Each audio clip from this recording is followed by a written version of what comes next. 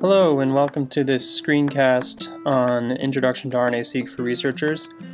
My name is Michael Chimenti and I am a bioinformatics specialist and researcher within the Iowa Institute for Human Genetics. These slides in this screencast is a recap of a talk I gave recently here at the University of Iowa with the intention of introducing researchers, graduate students, postdocs, and faculty in the community here into the basics of RNA-Seq and provide an overview of the technique and methods. So let's get started. This slide I'm just showing that RNA-Seq has largely replaced microarray as the predominant method for measuring gene expression. You can see that in about 2012, RNA-Seq overtook microarray in terms of the number of grants funded to study gene expression.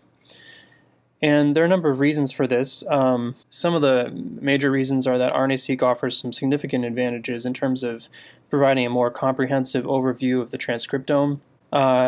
It allows for better dynamic range against microarray. And then, of course, it also allows for discovery of novel isoforms, novel gene fusions, and things like single nucleotide variants that you cannot find with microarrays. Microarrays are more limited because you have to have a probe set on the chip ahead of time that's based on your prior knowledge. It used to be that microarrays were higher throughput and lower cost, and that the analysis was more user-friendly, but that's all changing, and really RNA-Seq now is actually lower cost. So here at the University of Iowa, you can get a single RNA-Seq sample for about $300. This is using the Illumina HiSeq 4000 short read technology. This will give you about 20 to 30 million reads, paired-end reads per sample, and on our HiSeq 4000 you can get up to 12 samples per lane. So RNA-Seq is a complex topic with many different aspects, and there's not time to go into deep depth and detail on each one of these aspects in this short screencast. This was about a 50-minute talk, and I'm going to try to, for the sake of this YouTube video, shorten it down hopefully to about 30 minutes. So I just want to briefly touch on a few areas, and I've organized them in a way that I find logical, starting with experimental design, moving on to sequencing design, quality control, alignment, differential expression testing, and then functional profiling. So I'll only be talking about mRNA-Seq largely today. It's important to be aware that there are other types of RNA-Seq, small RNA-Seq, total RNA-Seq, single cell, etc. So if we're considering the Illumina technology, on the right I'm showing a diagram of how the RNA-Seq experiment generally takes place. It typically starts by selecting a population of cells or tissue and extracting your RNA. Then there's a step that selects out the messenger RNA and fragments it. These are then converted to cDNAs, and adapters are added to those cDNAs to create a library for sequencing. The sequencing is carried out on a Illumina sequencer like this one shown here, and then the reads are mapped onto the genome and quantified. One choice you'll have to make when you're thinking about designing a RNA-Seq experiment is the choice of single-end versus paired-end sequencing. Single-end is still a little bit cheaper, so for example here on campus, single-end sequencing is about $1,372 and paired-end is $1,700, so it's a little more expensive. If you just care about sort of a general look at gene expression and you're not as concerned about detecting low expression genes or mapping for novel isoform discovery or something, you might be able to get away with single-end sequencing and save some money. Paired-end sequencing does offer the advantages of improving accuracy, especially for low-expressed genes, improves mapping across exon-exon junctions, etc. It's important, too, to plan for adequate read depth in your experiments. This graphic just illustrates why, in a visual way, why that's important. Generally, in your sample RNA, most of RNA is going to be taken up, most of the RNA in the pool is going to be highly expressed genes. And these may not be biologically the ones that you care about. The ones you care about are probably in this pool of all the other genes. If you don't have enough read depth, most of your reads will be taken up by the highly expressed genes, leaving too few to adequately cover the rest. So you do have to have enough. That said, there is a trade-off here between more read depth and more biological replicates. And so if you're thinking about trading off between these two things, it's important to consider that you do get more bang for your buck, especially with high and medium expressed genes, with adding more replicates versus adding more reads. So if we look at the plot on the upper left here, you can see that this is the number of reads in millions and the number of detected differentially expressed genes at a given false discovery rate. And what you can see is that by about 10 million reads, adding more read depth does not improve detection very much until you get out to about 30 million, but even then it's a very small improvement. But as you add replicates, each of these lines is another replicate, so 2 to 3 to 4 to 5 to 6 to 7. You can see by the time you've gone from 2 to 4 replicates, you've added another 200 differentially expressed genes to your list. And by the time you've gone to 6, you've actually doubled the number of genes that you've detected. And the same generally holds true for medium expressed genes here as well. If that's what you care about, and you're not super focused on detecting extremely low expressed genes, it's better to err on the side of more replicates rather than deeper sequencing. Now, the situation is a little different for low expressed genes. Here, sequencing and replicates matter, so you can see that as you increase read depth, you do get a linear increase in the number of DE genes that you can detect. But even here, you still get kind of more bang for your buck by just adding replicates. This is an app that you can use when you're planning your experiments. It's only on Android as of right now.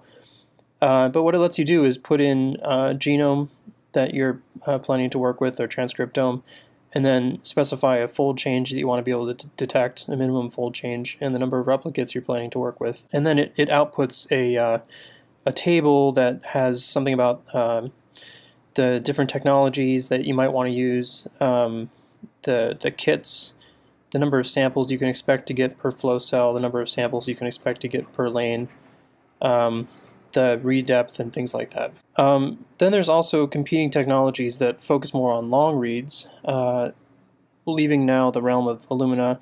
We're looking here at the nanopore technology, which promises to deliver and does deliver very long reads. And it does this by embedding a protein nanopore in a polymer membrane and then processing DNA through that nanopore. And this allows for very long reads to be produced, many thousands of bases long. So this technology can be found on devices like the MinION, which uses the flow cell technology and the nanopore technology. And this can be had for about $1,000 to get started doing long read research. And the value of long reads are that you can very accurately detect the presence of transcript isoforms in a sample, especially if you're looking for rare or novel isoforms. This is an example where you've got your nanopore long reads here aligned, and out of that they were able to build a consensus of the transcripts that are present. Okay, so we've talked about experimental design. Now let's talk a little bit about sequencing design. And so I'll just briefly touch on a few things. For RNA-Seq, a commonly used kit for library preparation is the Illumina TrueSeq protocol. It proceeds through a few steps here where you've got your polyadenylated mRNA, which is selected out with a oligo-DT bead. Then that's washed and fragmented and primed, then reverse transcribed to cDNA.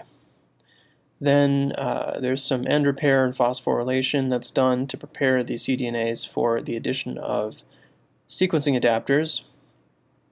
And these sequencing adapters generally contain a part that allows them to bind the flow cell for clustering needed to do sequencing by synthesis. And then there are internal sequencing primers that provide the forward and reverse start points for the forward and reverse reads. And then there's generally a barcode area for multiplexing of samples. When you do the TruSeq mRNA, you can expect to get about 70% of your reads from exonic regions. If you do total RNA-Seq, then it's just important to be aware that less of your reads are going to be coming from exonic regions, and so you may need to sequence to a deeper depth to achieve the same sensitivity. Another thing that comes up sometimes in experiments is this problem of having library preps that span across days or use more than one reagent kit or something like that. And the important thing to remember here is just do everything you can to avoid confounding your technical and experimental variables. So don't do all of your control samples on Monday and all of your knockouts on Tuesday or something. Randomize them across days. And the same thing goes for reagent batches, kits, and things like that. Once the sequencing has been done and you have your reads back, the next step is to do some quality control of those reads. There are a number of metrics that we look at. I'm not showing all of them. I don't have time to talk about all of them, but some of the main things that we look at, of course, are the Fred quality scores. These are numeric scores that are given at each position, each base within the read, and they indicate the probability that the call was correct at that position. And what is shown here is the mean across each sample at each position within the read. So this is position 0 and this is position 150, and so at each position represents the mean for all reads in that sample. And so what we're looking for is just everything to stay high across the reads. This is very indicative of the kind of quality of the data that comes off of Illumina machines, especially here in our genomics facility, genomics division. We almost never see real problems with quality. Another indicator you can look at is adapter content. So this is now percent of sequences containing adapter as detected by the program. And again, this is position along the reads for each sample. And you can see that in this experiment, at least, there is some adapter contamination towards the end of the reads. And that can happen when the sequencing fragment, the cDNA fragment, is too short, and the sequencing chemistry continues to sequence all the way through the end of the fragment and into the opposite adapter. Another metric to be aware of is GC content. This can be used to diagnose problems with the library prep.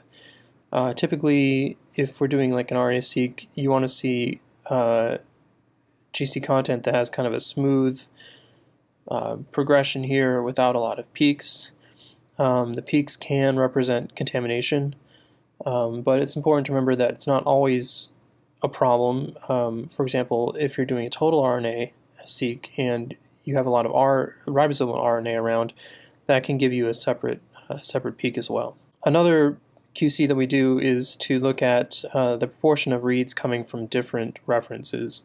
So, for example, if you have a mouse experiment, you want to see that most of your reads are coming from mouse and not from something else. So this is a program called FastQScreen that will take a random subsample of the reads from each sample and map them to a variety of common contaminant genomes and other genomes that you specify, and then give you a visual report. So this is an example of a good experiment where the vast majority of your mouse reads came from mouse. Some came from rat, owing to homology between mouse and rat. I also like to look at the percent of reads that map to the reference. Generally, this hovers around 80 to 85 to 90%. And then there's 20% that don't map for a variety of reasons. Also, we look at genomic origin of the reads. So we want to see most of the reads coming from exonic genomic origins because we're trying to capture transcripts here, messenger RNAs. And so typically about 80% of those are exonic and the rest are intronic or intergenic. So this looks good. I also look at PCR duplicates. Some proportion of the library is always duplicated in these experiments. It ranges from about 15 to 30%.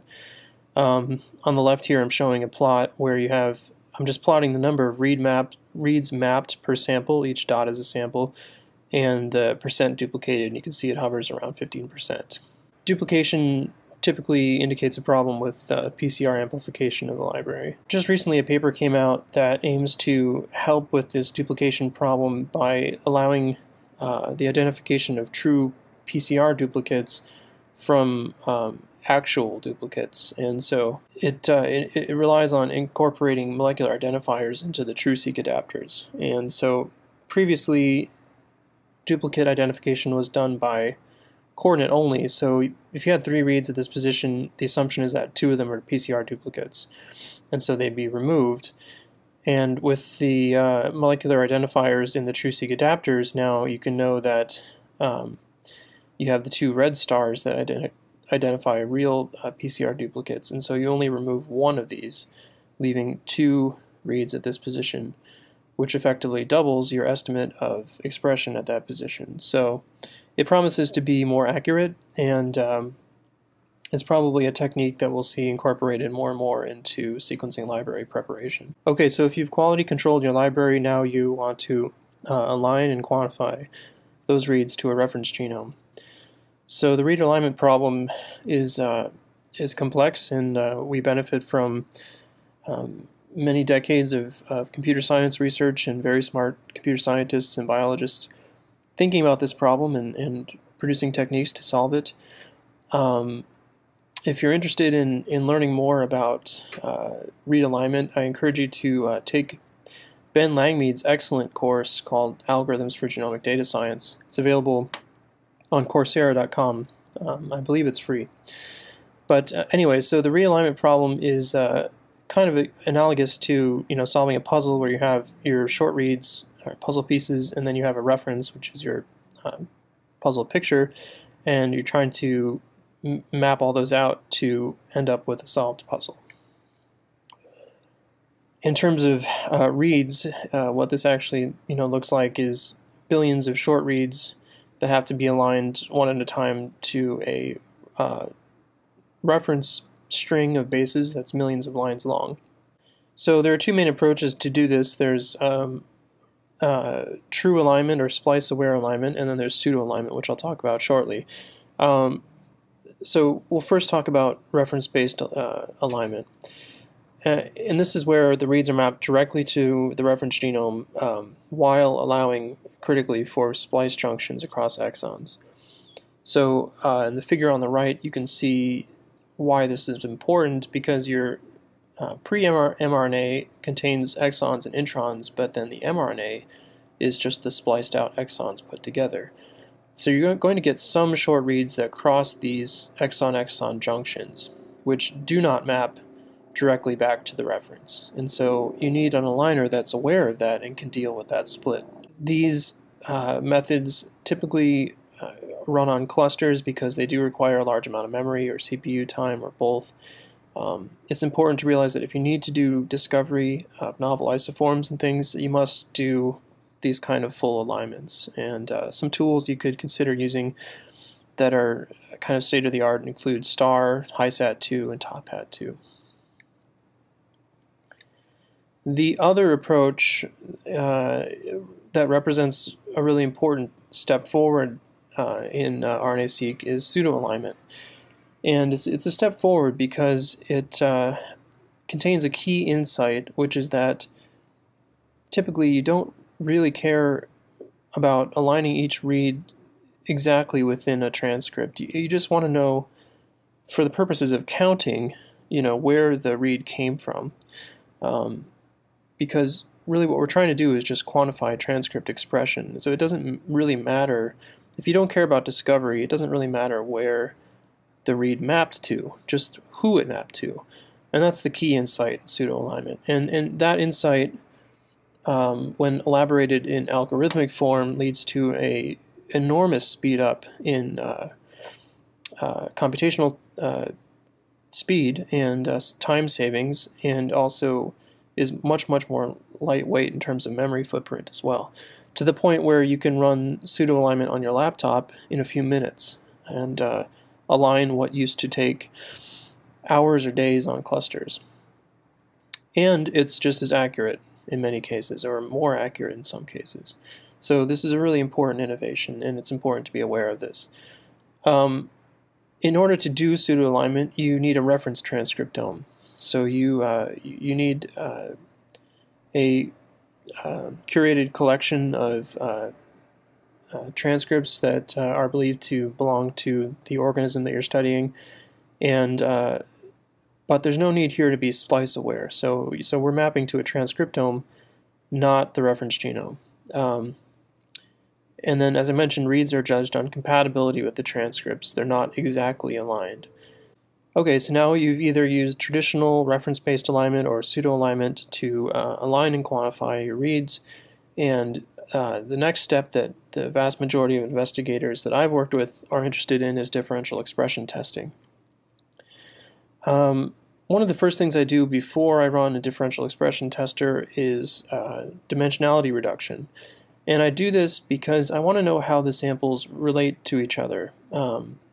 So this aims to reduce the complexity of the expression data down to a two-axis graph that you can visually understand.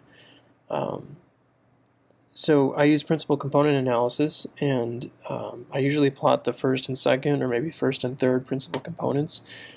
And then I color the points by their treatment status. So control and experiment, or in this case, control in day 2 and day 21. And I'm looking for points that hopefully cluster with each other, meaning that the replicates within each condition are more similar to each other than they are to other treatment groups. And you can see this is generally the case where control clusters here, and day 2 clusters here, and day 21 clusters here, with kind of a weird day 21 outlier. And so PCA is an important method for considering outliers, and you generally have to at least make a cursory investigation of these kinds of things to see whether this sample should be kept in the experiment or whether it should be dropped because it risks skewing the results. And this is another important argument for more replicates, because if you have more, then dropping an outlier is not as damaging. So differential expression testing comes down to this question, which is there a statistically significant difference in the counts, or in the expression, could be transcripts per million, between two conditions within one gene or transcript. So this is a plot for one transcript here, and I'm showing under 3 conditions, 8 replicates in each condition. So these are the 8 replicates in control, where there's no expression, the 8 replicates in day 2, where there's a little bit, and then day 21, where there seems to be more. But the question is this really more, or are these just by chance? So I don't have time to get into the details of how to answer this question, but I'll just talk about some of the methods that are available to address this. And so it's important to note that there are dozens of differential expression testers, and what I want to emphasize in this slide is just that there's no one gold standard pipeline or best way to measure differential expression or test its statistical significance. It really depends on your goals in your research study and what you're trying to accomplish. As this really nice work from Claire Williams that came out this year shows, where she tested hundreds of different pipelines, she showed that precision and recall are a trade-off and a choice you make when you choose different pipelines. She also showed that your choice of differential expression tester is the most important in terms of the kind of results that you get, and your choice of read alignment and expression modeler or quantifier is less important. So really it's this choice of your final tool for the statistical expression testing that makes the biggest difference in your results. So you can see in this plot here where each point represents a combination of three tools, one from each category: read aligner, expression modeler, and differential expression tester. And so these are hundreds of pipelines, and you can see that generally they form a trade-off between high precision and high recall. And so if you're doing an experiment where you're planning to do go in and qPCR test everything that you find in that experiment, you might want to look for a more high precision pipeline. If you're more interested in predicting enriched pathways where you just want to get as many genes as possible detected, then you might want to look for a higher recall pipeline. And so there's really no one best way, and it's important to identify what your analysis goals are before setting out. Another issue that comes up in RNA-Seq differential expression testing is the sense that we're really doing hundreds of different experiments, because at each gene we're testing for differential expression, and that's really one experiment or one hypothesis. So testing across thousands of genes requires correction for multiple comparisons. Now, there are two common ways in statistics to do this: the Bonferroni correction and the false discovery rate. And I'll just say that the false discovery rate has been adopted as the primary approach in RNA-Seq because it operates on the whole population and aims to keep the false positive rate below a threshold that you find acceptable. So when you have all of this completed, what you get out of it is a table that contains the genes or the transcripts that are differentially expressed, the FDR-corrected p-values, which we call q-values, an estimate of the log fold change, and the gene names. So after you have done differential expression testing and your list of differentially expressed genes, typically investigators want to then put that into a biological context that makes sense. And one way to do that is this idea of functional profiling. Functional profiling is this process of taking these lists of genes that are changing under different conditions and identifying pathways or transcriptional networks or regulators that are enriched beyond what you'd expect by chance. So one major commercial software package to do this is called Ingenuity, and we maintain 2 licenses for that here at the University of Iowa. So if you're a researcher here, you can have access to Ingenuity, and I encourage you to do so. The way that you get access to it is by going to this link here at the bottom of the page. And, whoops, sorry. And if you go to that link, you'll see this information here where you can learn how to register for an account. So IPA has a number of different analyses. One of the most popular, I guess, is the canonical pathway enrichment. This is where you put in gene IDs, fold changes, and q-values, and what you get out are pathways that are enriched, and there's an associated q-value with that, and also a z-score. And so the z-score tells you whether the pathway is expected to change up or down, up-regulated or down-regulated, and the ratio tells you how many, what the ratio of genes in your results list are to the number in the pathway itself. So this is an example result where it's showing that the cholesterol biosynthesis and IL-8 signaling and Rho-A signaling and PTEN signaling are some of the most overrepresented or enriched in the gene expression results, and are present way beyond what you'd expect by chance. Another common analysis from IPA is the downstream effects analysis. This is similar to the canonical enriched pathways, except it displays the data in a different way, where now it's organizing by disease type, so injury here, cancer, cell death and survival, cell movement, and then each block is colored by the z-score for that particular sub-unit. And you can click on these and drill down in these to get more information.